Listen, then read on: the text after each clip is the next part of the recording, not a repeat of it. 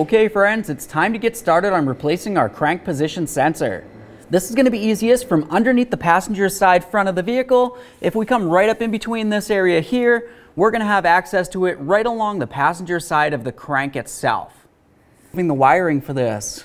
Right along the bottom aspect of this sensor, you're going to be able to find a little metal tab that you want to just carefully press up on. That's what's going to unlock it. And then generally I just use a small bar and I'm going to try to remove the wiring.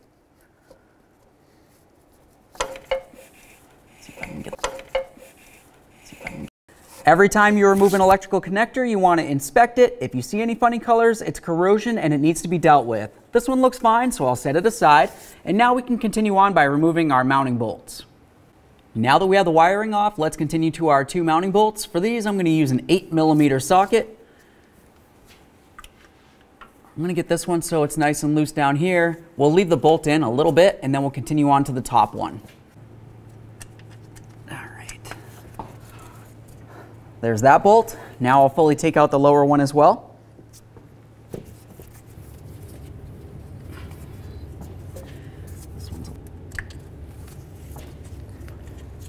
Now I can grab that sensor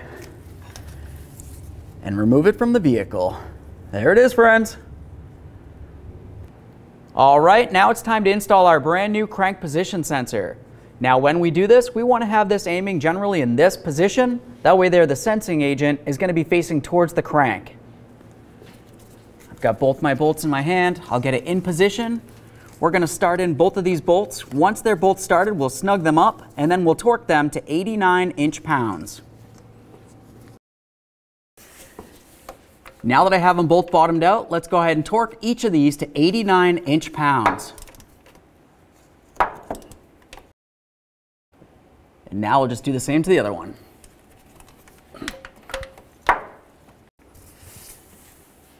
Once both those bolts are tight, let's go ahead and start reconnecting this. When we reconnect it, we're going to put it in place, but then you need to squeeze this metallic tab once again to be able to slide it in and lock it.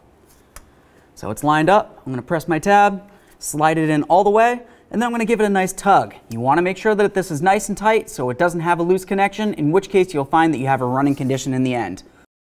All right, so now that we have everything back together and we made sure that we plugged it in so it's nice and secure, the last thing that you want to do is just go ahead and hop inside the passenger compartment. You're going to start up the truck and just look at the dash. Make sure you don't have a check engine light. After that, take it for a road test. Thanks.